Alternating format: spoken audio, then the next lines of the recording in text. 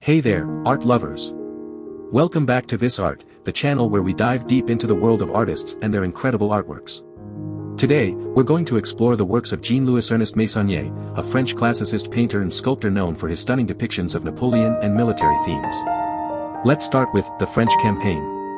In this painting, Meissonier captures the grandeur and intensity of Napoleon's military campaigns, showcasing his meticulous attention to detail and craftsmanship. Next up, we have Napoleon and his staff. This masterpiece portrays Napoleon alongside his trusted advisors, giving us a glimpse into the strategic genius of the legendary leader. Moving on to Soldier playing the theorbo. Here, Meissonier showcases his versatility by depicting a soldier taking a moment to enjoy music amidst the chaos of war. Now, let's take a look at Four Figural Studies. In this piece, Meissonier explores the human form, capturing the essence and emotions of his subjects with incredible precision. In Young Man with a Book, Meissonier presents a quiet and contemplative scene, highlighting his ability to capture the subtleties of human expression.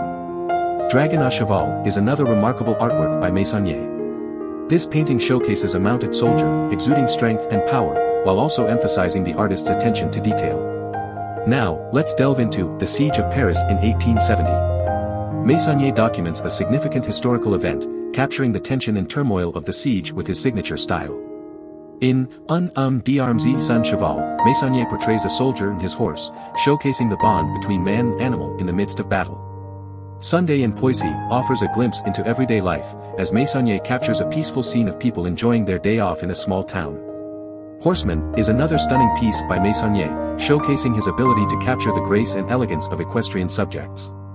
In Dragon à Cheval portant le manteau en bandolière, Meissonier once again presents a mounted soldier, this time highlighting the soldier's attire and accessories. The ruins of the Tuileries Palace after the Commune of 1871 is a haunting depiction of the aftermath of a historical event, showcasing Meissonier's ability to evoke emotion through his art.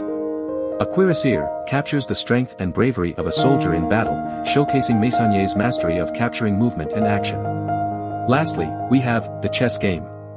In this painting, Meissonier presents a scene of intense concentration and strategy, highlighting his ability to capture the human experience. And there you have it, a glimpse into the incredible artworks of Jean-Louis-Ernest Meissonier. Stay tuned for more artist spotlights on This Art. Thanks for watching.